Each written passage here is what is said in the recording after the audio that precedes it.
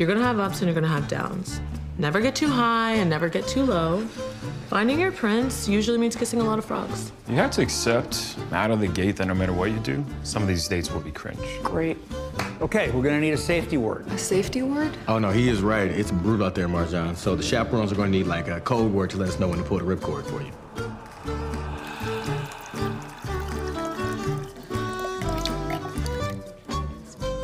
Assalamu alaikum. Walaikum salam. So, Omar, you like tea? You're hot. Wow. Thank you. No, I mean, you're sweating quite profusely. Oh my God, I'm sorry. You know, I've never done one of these before.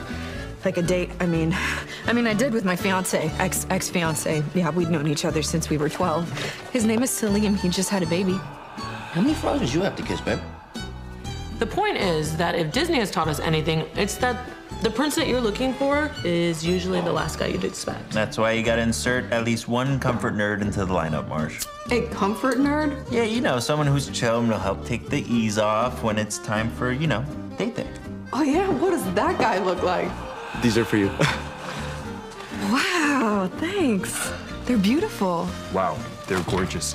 Are they paper? I'm really into paper-based floral arrangements. Way more sustainable than ammonia-based fertilizers. Eco-friendly and thoughtful. Okay, what's the word? I've always liked the word rutabaga. It's going to be a little tricky to work that into a conversation, Cap.